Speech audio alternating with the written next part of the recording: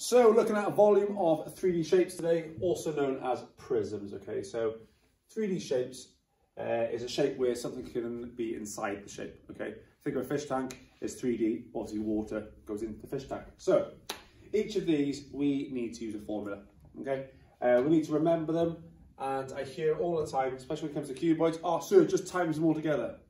Okay, it is right, only with a cuboid, okay? Now the formula would be volume equals length times width times height. Okay, length times width times height. Some people use the word depth instead of height, but for a volume of a cuboid, I use height, something I've always used. So, V stands for volume, now it's substitution. Length is 5. Width is 2, height is 3. 5 times 2 is 10, 10 times 3 is 30 centimetres cubed, okay?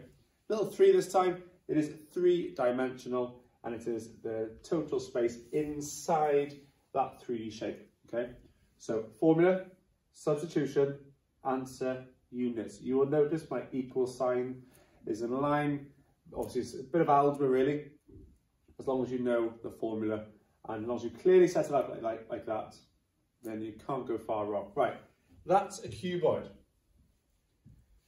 This here now is a triangular prism. I know you say it's a Toblerone, okay, but in the exam you have to put triangular prism. Let me make a note of that.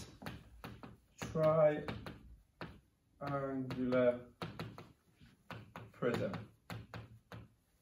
Okay, let's look at this shape at the front, okay? This 2D shape on the front. Ignore all this.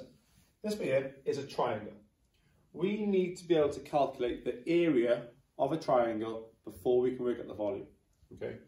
For any sort of prism, the volume equals the area, okay, of cross-section. Okay, now cross-section is the shape on the front. Okay, this shape is a triangle. So the volume would be the area of this front shape here. Use a highlighter. The area of that, and then multiply that then by the height, the depth, how far it goes back. Okay, so for this one, I'm going to use depth. Okay, so that area of the cross section. So you've got to be familiar with your formulas for the area of these shapes. So let's use this red pen here. So volume equals area of the cross section is a triangle. Half of the base times the height, and then times that then by the depth. Okay, base is 6, height is 5. So half of 6 times 5, and then times your answer by 10. Well, 6 times 5 is 30.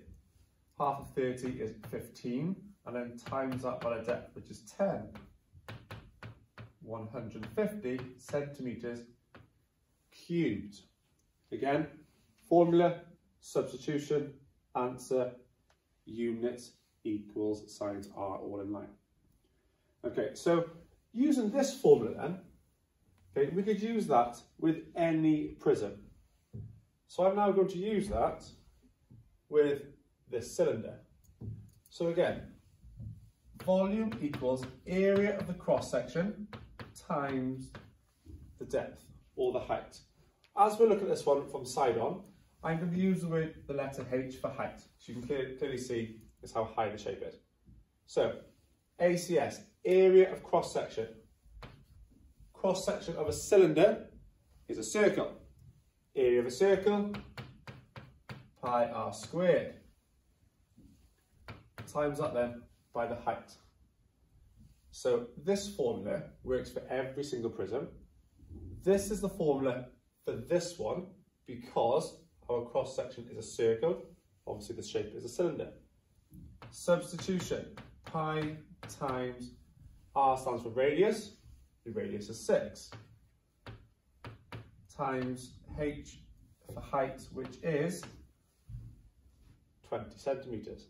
So this part first, I'm going to use a calculator because anything to do with circles, we're allowed to use a calculator. So pi times 6 squared equals, and I've got 113.1.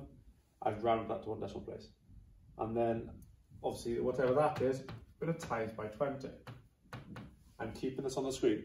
Haven't changed it, keep it on the screen, times it by 20 equals 2,261.9 centimetres cubed volume, but I've also rounded that to one decimal place. Be careful what the examiner is asking for. So for every single one of these, we have had formula, which is volume equals area of cross section times the height. 2, substitution, which means put the numbers in instead of the letters. Answer. And then obviously your units, as in centimetres cubed, etc. What it may be. Okay.